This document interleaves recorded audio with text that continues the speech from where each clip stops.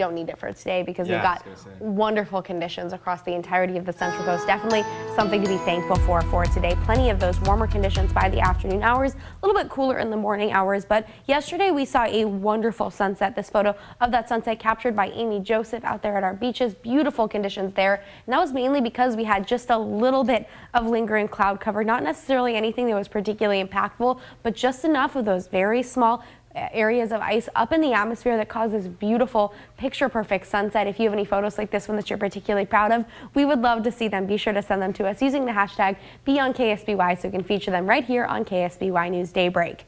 Now what we're seeing for this morning is comfortable conditions, especially compared to what we've been seeing the last couple of mornings. The last few mornings we've been seeing temperatures in the mid-20s at this time of the morning, mid-30s, feeling a lot more comfortable. 37 degrees in California Valley and Shannon, 35 in Paso Robles, and 40 degrees in Santa Maria, 40 degrees in Santa Barbara right now as well, and 42 in San Luis Obispo. Good news there, still a little bit on the chilly side. That's especially important for those who are heading out to any of the turkey trots here on the Central Coast. It is going to be a little bit on the cool side, at least as those start, but much warmer as we get through the daytime hours today. That's mainly because you do have some strong offshore winds still continuing through the region. It's mainly coming in from the south and coming with that little bit of an offshore wind component, 20 to 25 miles an hour in some of those interior valleys, calmer by our coast areas, but still really good conditions here on the Central Coast. Nothing like the very strong Santa Ana event that is going on into the LA basin just a little bit farther towards our east. They've been seeing gusts up to about 60, 65 miles an hour just in the last hour. So very gusty there. We're just on the edge of the strong Santa Ana event.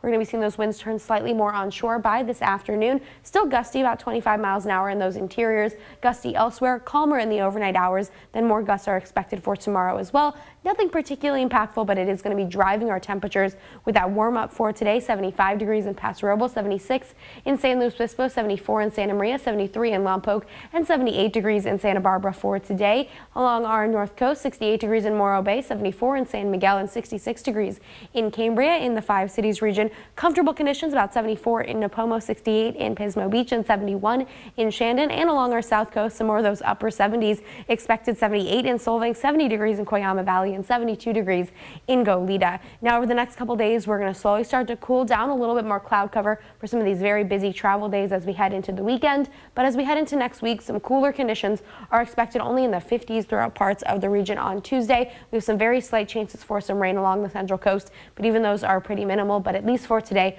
wonderful conditions here on the Central Coast. Neil and Janelle, back to you. All right.